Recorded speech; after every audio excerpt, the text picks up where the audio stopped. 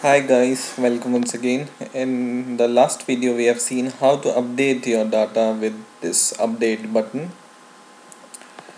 and in this video I will show you how to delete your data when you select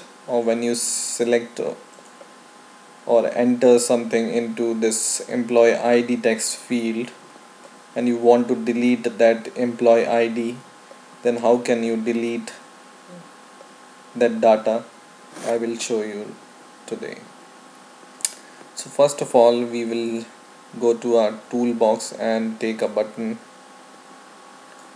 and I will go to my property fields and I will rename it as delete button, and I will also edit the text as delete. Okay, and now I will select this update button because I have shown you some code for the update button. So just double click it, this update button, and if you don't know this code, just watch the last video for how to edit or update your database. And I will copy all this code from this string const string to the end of this catch block, and I will use this code into my delete button in order to save time. So just go to your delete button and double click it, and we reach to its method or function, and in between this delete button click event, just paste your code which you have copied from update data. So once again, by this time you must know that this is for creating the connection with the database, and this is username and password, and in this field we write our query to connect with the database. Okay, so we will edit this query in order to delete our database. Previously we have written update query, and now we will write delete query. So I will start from here, write delete from your database dot your table name, which is this database and this table, database name and table name, and then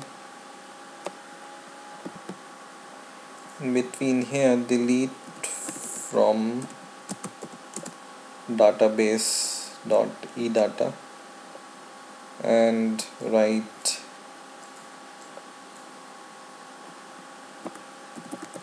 where your employee ID is equal to this arrow pointer edit text, which is your this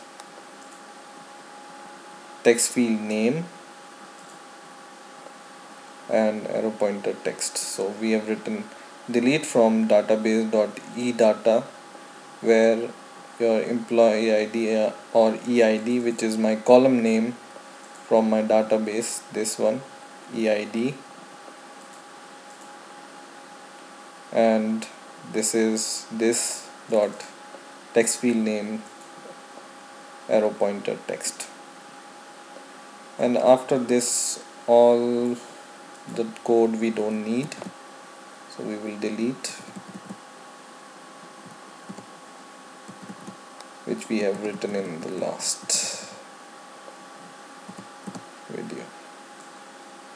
So my final query is delete from database.edata where EID is equal to single quote in between double quote in between plus, and then this arrow pointer your text field name for employee ID, arrow pointer text. Okay, and nothing much you need to change. Just change this message box, instead of updated, which we have written in the last video, you can write deleted. So whenever your data is deleted, then you can see the message that it's really deleted now. So let's try and run the program. Run, and it's running. Include my username and password, it's correct. And now, for example, I want to delete. Here you can see I have 11 entries in my database, and for example I want to delete this 11th employee ID from my database.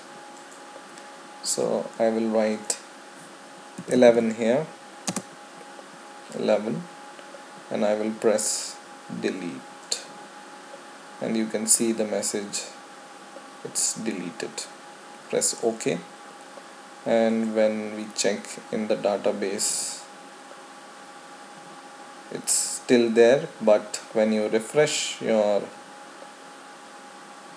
database with this button for refresh, you can see your employee ID 11 is gone. Once again, for example, I want to delete this employee ID 10 also. Just write it here 10 and press delete, and it shows data is deleted. Okay, and once again I will go to refresh our database from this, and your data is deleted. So in this way I have shown you how to delete your data with the help of a button. I hope you have enjoyed this video. Please rate, comment and subscribe, and bye for now.